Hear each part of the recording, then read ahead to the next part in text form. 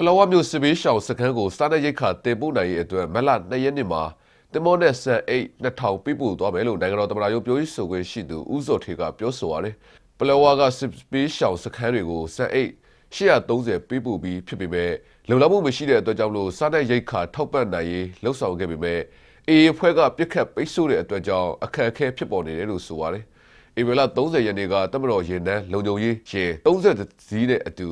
စားတဲ့ရိတ်ခါတွေတည်ဆောင်လာခဲ့တဲ့ကမ္ဘာစားတဲ့ရိတ်ခါအစီအစဉ် WFP ရေ6စီးကိုစပီးမျိုးအကျော်မှာ AA အဖွဲ့ကလက်နက်ကြီးလက်နက်ငယ်တွေနဲ့တိုက်ခိုက်ခဲ့တဲ့အတွက်ကြောင့်မလို့ WFP ကရင်မောင်းတူကားမှန်ကိုထိပြီးမျက်နှာကိုမှန်စပြက်ရှဒဏ်ရာရရှိခဲ့တယ်လို့လည်းဦးစောထေကပြောဆိုလိုက်ပါတယ်။တမတော်နဲ့ AA တို့ကြားတိုက်ပွဲတွေကြောင့်ပလောဝမြို့မှာစစ်ဘေးရှောင်ဥယေဟာဆိုရင်3900ကျော်ရှိနေပါပြီ။ဖြစ်စဉ်တွေနဲ့ပတ်သက်ပြီး AA ဘက်ကိုဆက်သွယ်မေးမြန်းမှုအတွက်ဥပဒေကြောင်းအရအခက်အခဲတွေရှိနေတဲ့အတွက်ကြောင့်ဆက်သွယ်မေးမြန်းမှုအဆင်မပြေသေးပါဘူးခင်ဗျာ။